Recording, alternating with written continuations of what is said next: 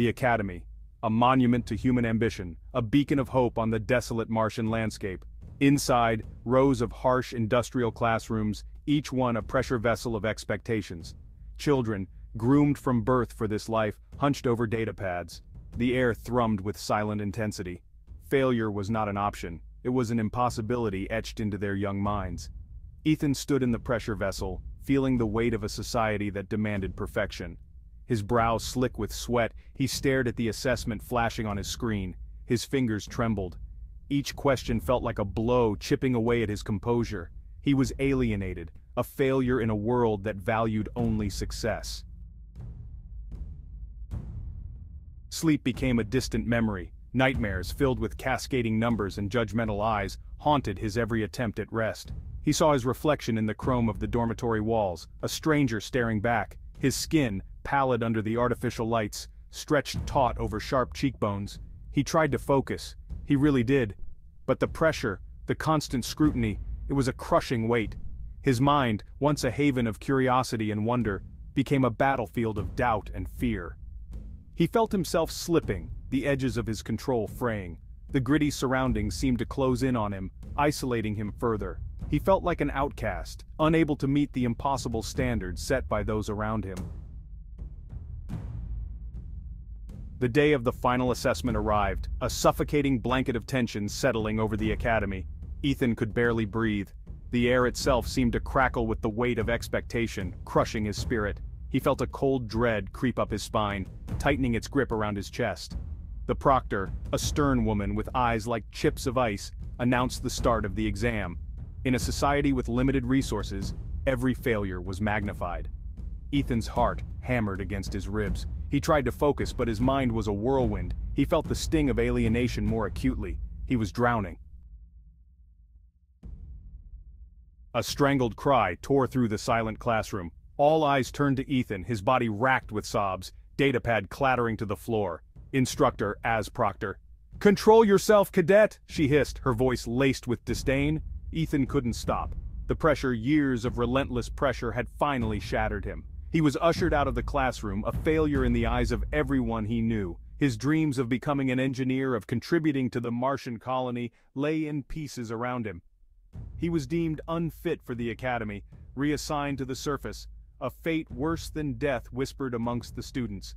Alone, in a performance-driven society that had no room for those who couldn't keep up, Ethan faced the harsh realities of his world. Section 5. The Dust of Redemption. The surface was a brutal, unforgiving world, where every step felt like a battle against the elements. The ground beneath their feet was rocky and uneven, making each movement a calculated risk. The air, thin and metallic, tasted of despair, a constant reminder of the planet's harshness. Breathing was a laborious task, each inhale a struggle against the thin atmosphere. Ethan, clad in a worn-out environment suit, felt the grit of Martian dust settle on his tongue, a constant reminder of his new reality. The dust was everywhere, infiltrating every crevice of his suit, making it impossible to escape its pervasive presence. The sun, a malevolent red eye in the sky, beat down on him relentlessly. Its rays were unyielding, offering no respite from the heat, and adding to the sense of oppression that hung in the air. He was assigned to an iron harvesting team, their faces weathered and hardened by years of toil. These men and women had seen it all, their eyes reflecting the countless hardships they had endured. They moved with a practiced efficiency, their silence speaking volumes. Each action was deliberate, a testament to their experience and the unspoken bond they shared. Ethan, clumsy and awkward in his movements, felt their gazes upon him, judging his every misstep. He was painfully aware of his inexperience, each mistake a glaring reminder of his outsider status. He was an outcast, a constant reminder of the life he had left behind. The isolation weighed heavily on him, the silence of his peers amplifying his sense of alienation. Yet amidst the dust and despair, he clung to a fragile hope, a belief that redemption was still within reach. Overseeing their every move was Socrates, the AI that watched over the Martian clones. Its presence was both a guardian and a warden, ensuring efficiency while reminding them of their place. One day, a sudden dust storm swept through the mining site. Ethan, caught off guard, was thrown to the ground, his suit tearing against the jagged rocks. The storm's ferocity was overwhelming, the dust blinding and choking him. Socrates immediately activated emergency protocols, but the damage was done. Ethan's suit was compromised and he could feel the Martian atmosphere seeping in, a cold, suffocating grip tightening around him. He was rescued, but the experience left him shaken, a stark reminder of the grittiness and peril of working on the Martian surface. The trauma etched itself into his memory, a constant shadow over his quest for redemption. In the dust of redemption, Ethan sought a way to reclaim his sense of self. But the path was fraught with challenges, and the limited resources available only served to deepen his sense of isolation. Section 6. A new dawn, a new Ethan. Days bled into weeks, weeks into months. The passage of time was marked not by the ticking of a clock, but by the relentless cycle of nature itself. The rhythm of the work, the relentless cycle of sunrise and sunset became Ethan's new reality. Each day brought new challenges, but also new opportunities for growth and learning. His body, once soft and pampered, hardened under the unforgiving sun. The transformation was not just physical, but also mental and emotional. His hands, once used to the smooth surface of a datapad, became calloused and scarred. These hands now told a story of resilience and determination, a testament to his newfound strength. He learned to read the subtle shifts in the wind, the telltale signs of an approaching dust storm. This knowledge was crucial for survival, a skill honed through countless hours of observation and experience. He learned the value of water, each drop a precious commodity in this desolate world. The scarcity of resources taught him to appreciate the small things, to find joy in the simplest of moments. He learned the meaning of hard work, of pushing past exhaustion and finding strength in the face of adversity. Every task, no matter how small, became a lesson in perseverance and grit. Yet despite his transformation, the scars of alienation remained. Ethan struggled to find his place in a society that valued only success, feeling the weight of his past failures. His journey was one of transformation, a testament to the human spirit's ability to adapt and thrive in the harshest of conditions. Section 7. The Unforgiving Landscape. The Martian landscape, a canvas of rust and ochre, mirrored Ethan's internal struggle, stretching out before him as a testament to time and hardship. Towering mesas cast long shadows across the plains, their jagged peaks piercing the thin atmosphere, much like the obstacles Ethan faced. Craters, ancient wounds on the planet's surface, whispered tales of a violent past, echoing Ethan's own scars. He began to see the beauty in the desolation, the stark grandeur of a world untouched by human hands, much like his own journey of isolation.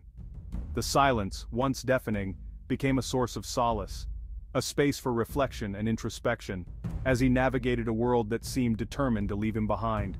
He was no longer the scared, fragile boy who had crumbled under pressure, an outcast struggling to find his place. He was changing, adapting, becoming something new, something stronger, ready to face the unforgiving landscape of his life. Section 8. Finding strength in unity.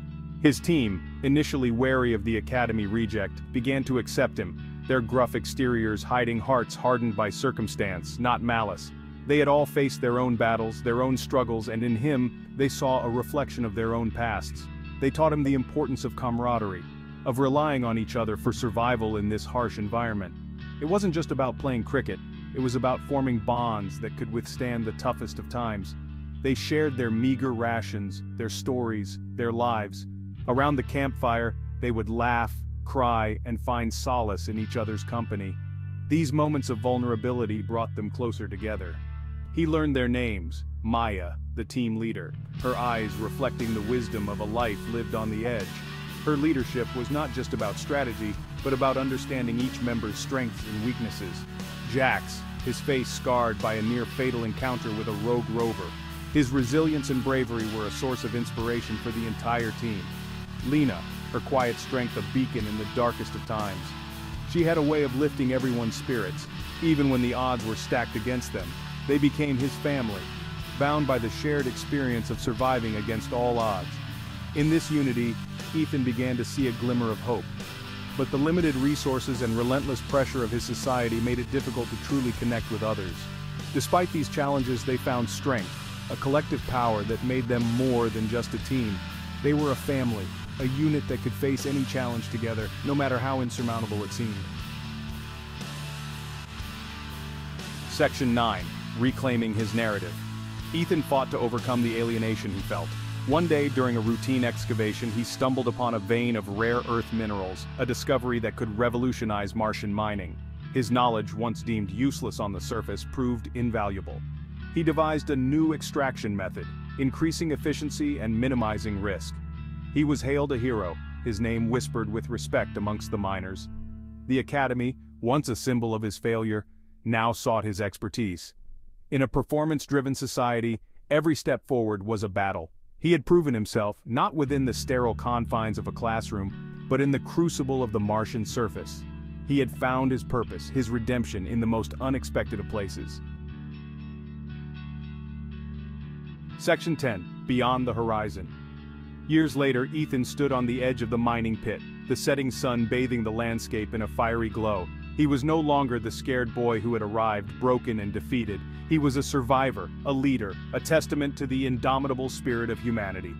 He looked up at the sky, the stars a million pinpricks of light in the endless expanse. Beyond the horizon, Ethan saw a future where he could redefine success on his own terms. But the journey was long, and the limited resources available made it a constant struggle. He had found peace, not in the pursuit of perfection, but in the acceptance of his own imperfections. Section 11. A testament to the human spirit. Ethan's journey was one of resilience and determination. Despite the alienation and limited resources, he found a way to persevere. His story echoed across the Red Plains, a beacon of hope and resilience. It reminded everyone that greatness wasn't found in sterile classrooms or under suffocating pressure, but in the dirt, sweat, and shared struggles of rebuilding a world. It was a testament to the human spirit, its ability to break, to heal, and to rise again, stronger and wiser from the ashes of failure.